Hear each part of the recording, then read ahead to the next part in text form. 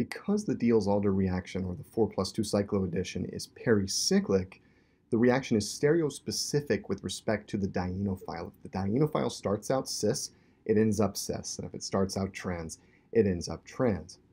But if the diene includes substituents as well, there's a whole other stereochemical issue that comes up, and that's the topic of this video. We're going to really dig into Diels-Alder stereochemistry and understand the stereochemical outcome of the reaction in the fullness of its complexity by the end of this video.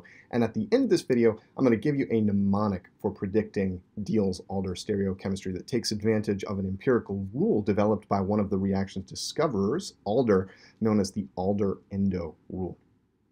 Okay, so to set this up, I want to consider a reaction between cyclopentadiene, which is our diene right here, and this dienophile with two cis aldehyde groups. Because those aldehyde groups are cis in the dienophile, they end up cis in the cyclohexene product. And we see that here. Two CHO groups on the same side of the newly formed sigma bonds in the newly formed six-membered ring, which is right here. But notice, there are two ways to put those aldehyde groups cis to each other. They can be pointed down, like so, or we can switch each of those with the two H's and still leave them in a cis orientation, but now on the other side of the cyclohexene, right? Now they're cis, but both above the newly formed cyclohexene ring. And so we still conserved the configuration of the dienophile. They're cis in both cases, but these two structures are very clearly not the same.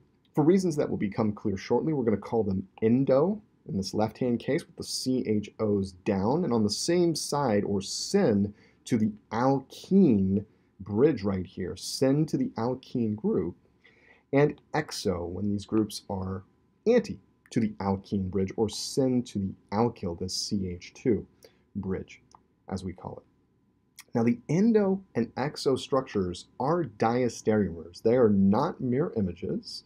They have a difference in a cis-trans relationship is one way to think about this, right?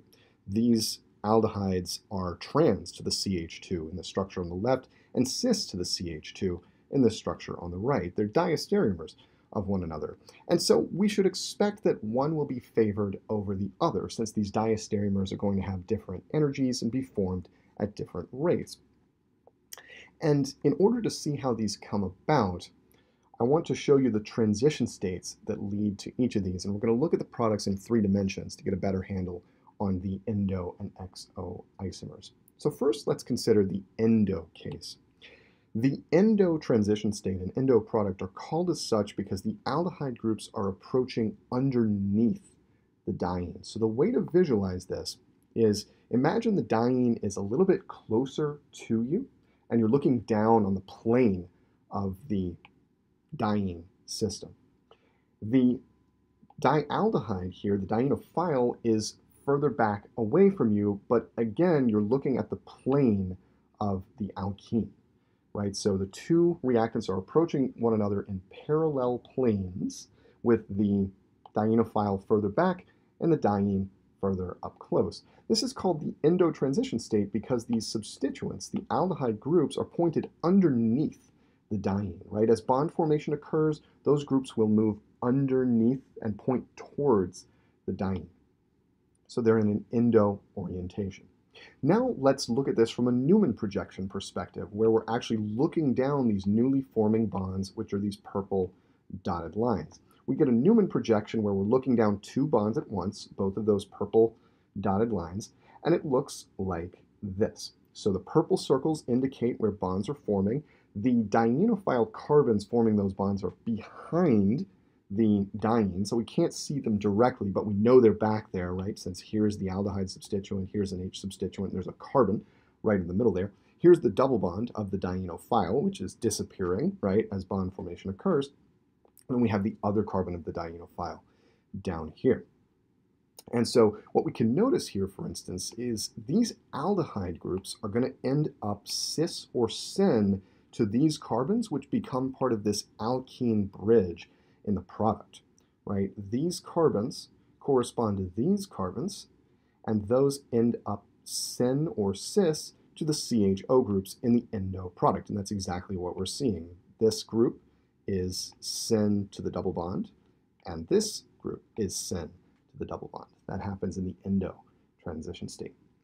To generate the exo transition state, we use a very similar picture. We just flip over the dienophile. So the two reactants are still approaching one another in parallel planes. The dienophile is still in the back, and the diene is still in the front, but now notice we've flipped over, like pancake flipped, the dienophile so that the aldehyde groups are now pointed out, away from the diene, right? And this is known as the exo orientation.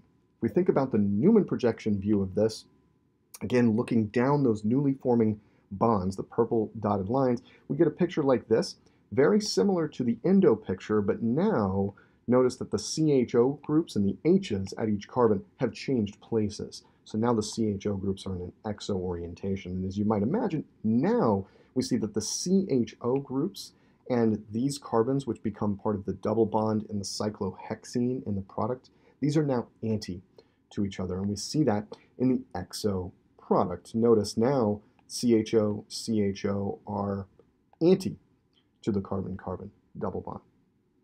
And so we can infer these stereochemical relationships from analysis of the transition states. Just in case it's helpful, I wanted to highlight three-dimensional structures of the endo and exo products.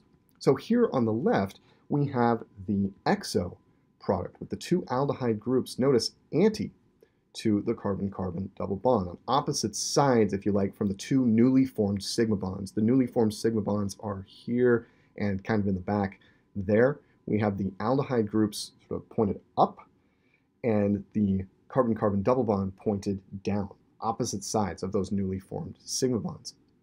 In the endo isomer, of course, the opposite is true. Now the aldehyde groups are down below those two newly formed sigma bonds, which are here, and the carbon-carbon double bond group is also below the newly formed sigma bonds. And so, as we would say, these are syn, the carbon-carbon double bond, the alkene, and the aldehyde groups are syn in the endo product and anti in the exo product. And again, all of this flows from spatial analysis of the transition state. So it's not worth memorizing this as a rule or anything like that. We're just looking for stereochemical relationships in the endo and exo products.